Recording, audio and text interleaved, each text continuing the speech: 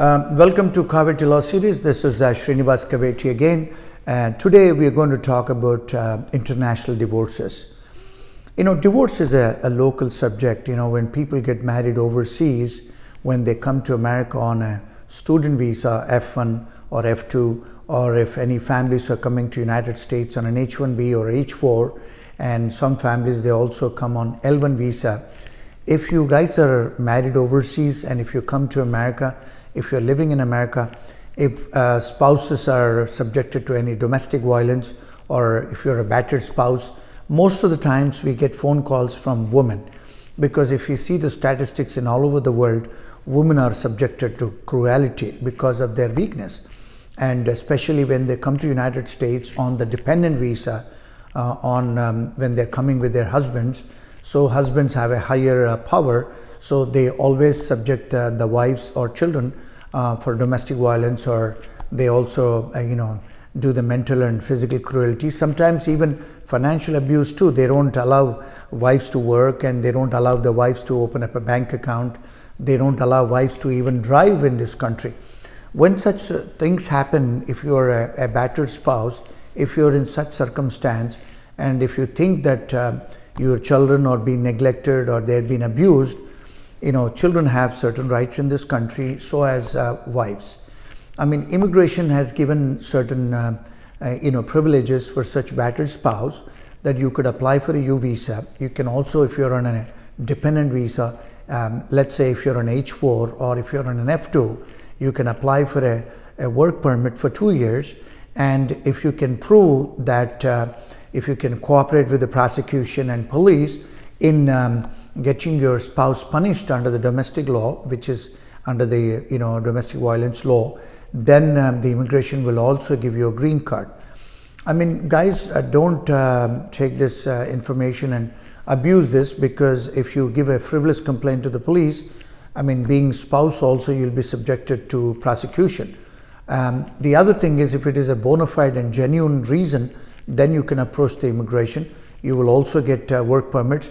The beauty and the good news is you don't have to pay the immigration processing fees. It's for free. You can make an application. But there are some lawyers in the country, those who will help you for pro bono, and there are certain non-profit also, they will help you. And you can also contact us. We also do. We also help a lot of battered spouse in the country for getting a work authorization and for getting a green card through battered spouse syndrome. The other thing is, in terms of property, many times husbands, they threaten their wives saying that, hey, I'm the breadwinner of the family, I bought this house in America, I bought these properties back in overseas. If your husband has acquired some properties after the marriage, that amounts to a marital property. What does it mean? That husband and wife both have equitable distribution of the property. And again, this is a state subject. 50 states have its own law. Some states, they call it as equitable distribution. Some states it's called community property, but spouse do have certain rights in the property. And in terms of custody of children, many times the husbands, they threaten the wife saying that I will take the child and I will send you back to your country. That is not the case. The husband and wife have equal rights in raising the children, bringing the children, and for the best interest of the kids, the judges will give custody for both the spouses. They will see who is the victim. Most of the times the children are given to the victim spouse, and there's certain rights for the children as well. You have property rights, and you can also get divorced many times. If you see some countries, there is a stigma. There are some Catholic countries, they don't have divorces, like Philippines and some South American countries.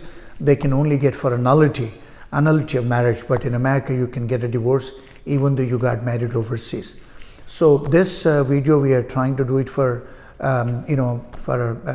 audience for many countries. Guys, if you have any questions, please get in touch with us. We handle so many cases like that: international divorces, husbands in America, wives in overseas, or sometimes wives in America and husbands overseas, children overseas, sometimes children in America, different permutations and combinations. We advise international law. We have some lawyers who practice international law in our firm. Please get in touch with us. And if you like this video, give us a thumbs up and share it with your friends and family. And if you have any questions, please send us in comment box. We will try and answer your questions. Please get in touch with us, and you can see our contact details on the video. And thank you very much. Thank you very much.